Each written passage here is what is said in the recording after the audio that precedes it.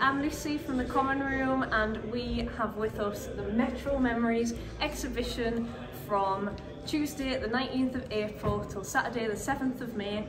It celebrates the last 40 years, or almost 42 years now, of the Tyne and Wear Metro, with memorabilia, pictures and interviews with VIPs and people who came together to help build what the Tyne and Wear Metro is today. We also have some really exciting events, including some family fun days with Nexus coming in to deliver some virtual reality, so you can go on board the new fleet before they're here, and lots of other activities like colouring and dressing up and things like that. And we also have some community events happening where if you've worked on the Metro, or you've ridden on the Metro, or just are a fan of the Metro, you can come together and talk about your own Metro memories and bring your own memorabilia. And the best part is it's all free thanks to the National Lottery Heritage Fund, so join us and get involved with all the work that we've been doing with Nexus at Newcastle Oral History Unit and Collective and Remembering the Past.